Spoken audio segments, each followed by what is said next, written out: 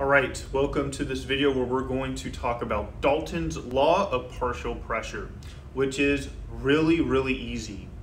What Dalton's law of partial pressure states is that if you have a sample of gas and it's a mixture, you have multiple types of gases in there, each individual pressure for each gas will add up to the total pressure. And so each gas in the mixture is going to apply a certain pressure. And if you add up all those pressures, it's going to add up to the total pressure of that mixture. A really great example of this is the air around us provides a certain pressure to our body and around us. So there's a certain air pressure around us. But the air around us is not a pure substance, it's a mixture. It's got oxygen, nitrogen, carbon dioxide. And the total pressure that we experience here is a sum of all of the individual pressures of those gases. So it's really easy.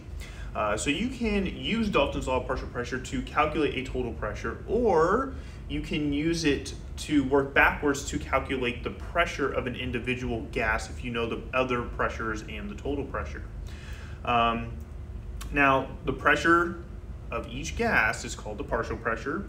For example, the oxygen in the air here, it has a partial pressure that is exerted on our, on the things around us.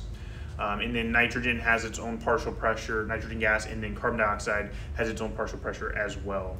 Now, gases produced in the laboratory are often collected over water. The gas being collected will displace that water. I'm going to show you an example of this in a moment. But a lot of times when a chemical reaction occurs and a gas is produced and we want to collect that gas, we'll collect it through water displacement.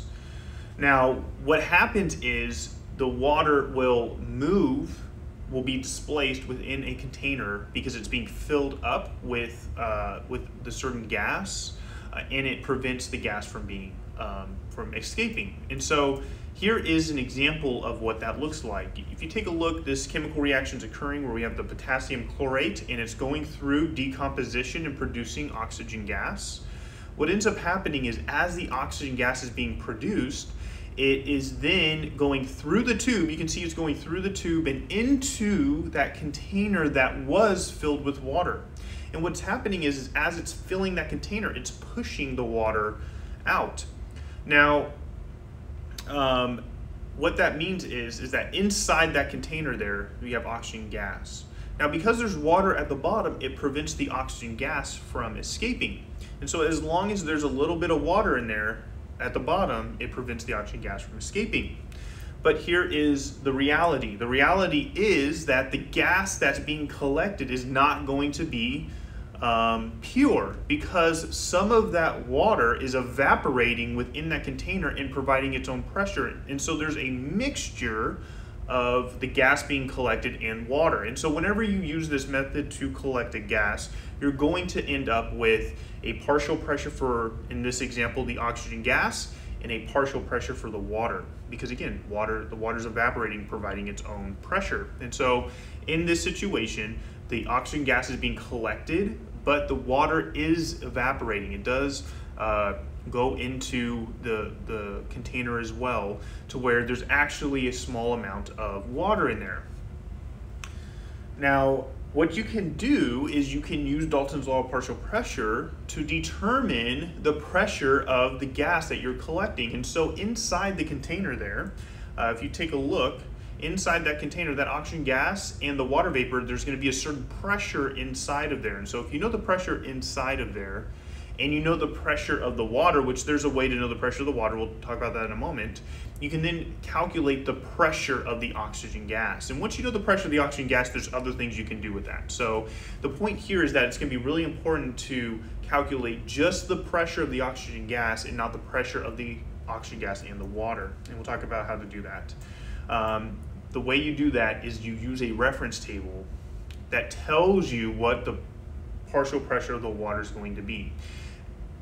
Water will have a specific partial pressure at a given temperature, and so it's actually really easy. What you do is you know what temperature you're collecting the gas at, and you look at the reference chart, and the reference chart tells you what the partial pressure of the water is going to be.